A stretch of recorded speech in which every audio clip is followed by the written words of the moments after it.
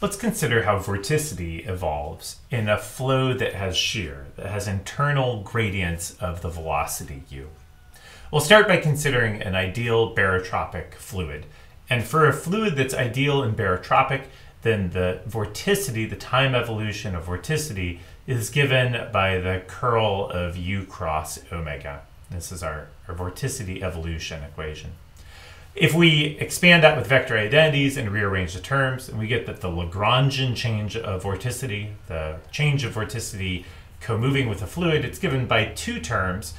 One is our compressibility term. When you squish things together, you change the vorticity. And the other is stretching by shear. And it's the second term, this first term on the right-hand side, that I want to spend a little time illustrating right now. So let's consider how shear stretching operates and how it generates and creates vorticity. So let's consider a velocity field u. The velocity field u that I'm going to draw is going to be a very simple one. We're going to have that u vector is equal to some magnitude and some linear change times pointing in the x hat direction. So this is just a linear shear flow.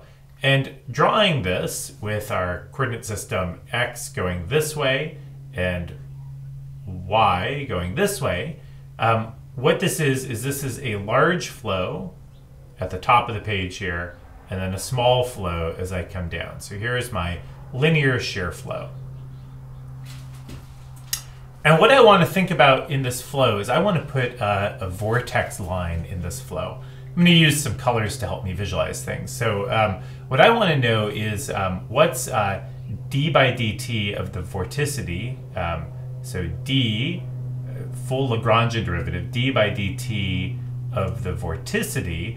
And this is going to be equal to, we'll use pink for our vorticity here. Pink for that.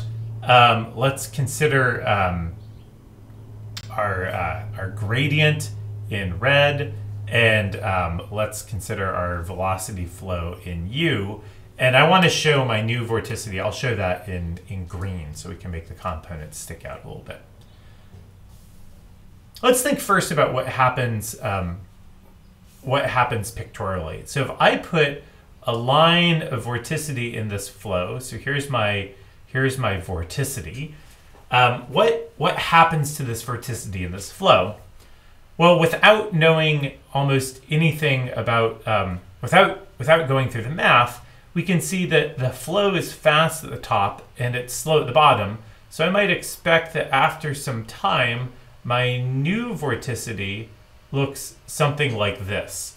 It's going to have moved further to the right at the top and less to the right at the bottom because the flow at the bottom is slow and the flow at the top is fast. So let's color this vorticity in green so we can keep it clear. So here's our new vorticity vector in green, and this new vorticity vector, it's got two components. It's got we can break this up into a x and y component of our vorticity vector, which we'll draw now. This is one component here, and then one component here.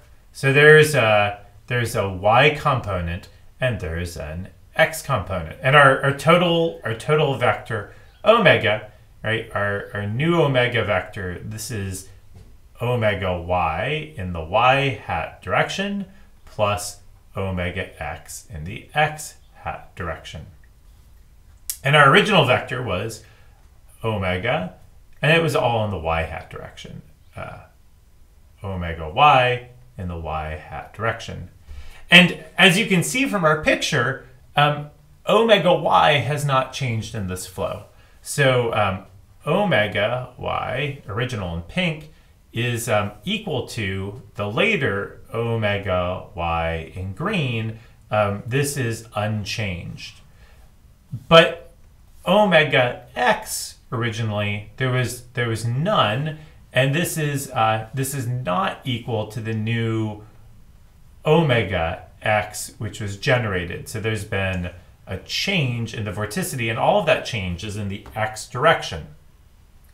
All right, so let's now consider our math. So we want to know what's d omega dt, and this is omega dot grad u. Well, what's grad u? Well, grad u, so here's the grad bit. Grad u clearly goes that way because u varies only in the y direction. So grad u, this is equal to d by dy of the u vector. This all pointing in the y hat direction. It's got two vector directions, so it's effectively a two tensor. All right, so now let's put in our ingredients. So the only thing that contracts on grad u is omega in the y direction. So this is omega in the y direction times d by dy of the u vector. And we've contracted on y hat contract. So we've contracted on y hat, so the only vector information is actually left in u here. So let's write this out now. So this is omega y times u naught, and d by dy of the u profile, well, that's just y, and so that's just 1. And so this is omega y u naught in the x hat direction. So from our shear flow, the d omega dt, this is our initial vorticity times u naught in the x hat direction. So all of the vorticity generation in our shear flow is in the x hat direction. We can see that in our picture that we drew. All of the generated vorticity is this omega x downstream, whereas the cross-stream vorticity is unchanged. And we're going to find out that this is true in general for any vector q with the evolution equation partial with respect to t of q is equal to del cross u vector cross the vector q.